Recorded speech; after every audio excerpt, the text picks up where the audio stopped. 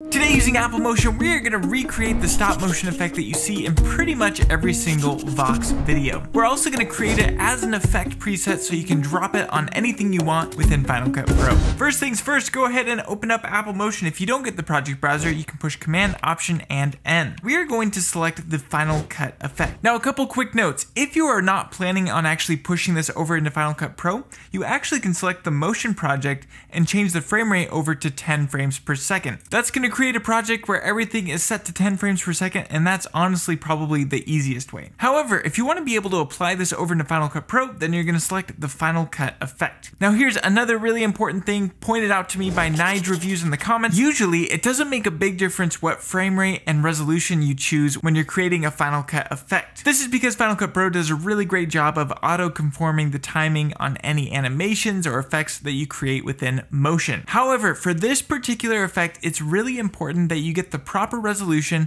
and the proper frame rate. So with that being said, I'm going to select 4K for this particular project. Because my tutorials are all at 60 frames per second, I'm going to do 59.94, but typically I would actually do 23.98. So with that being said, we can leave our duration at whatever we like and push open. Now it's going to be very, very difficult to pull off this effect. What you're going to need to do is go up to your filters, go down to time, and select strobe. And that's pretty much it. You're basically done. The next step is to jump over into the inspector, go to your strobe rate, click on this down arrow and publish it. And that means that Final Cut Pro is now going to have this effect when we save this effect, and that means we can adjust the frame rate accordingly. So I'm going to just leave this at 15 frames per second. I'm going to push Command S, which is going to allow us to publish this, and I'm just going to call it the strobe effect.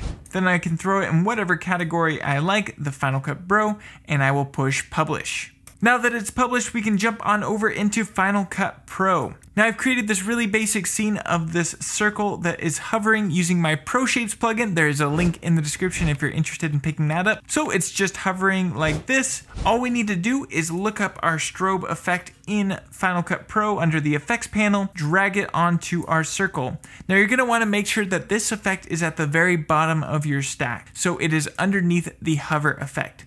So as it is, now this should be playing back at 15 frames per second. If we want, we can lower this down to 8 frames per second and get a very convincing look. So that's the basics of creating this really nice strobe effect that you see happening all the time in Vox's videos. You can apply it to live action videos, to animations, whatever you need. If you enjoyed this tutorial, you might also really enjoy this tutorial where I show how to create 3 other Vox animations. With that being said, thank you so much for watching, and I cannot wait to see you in the next one.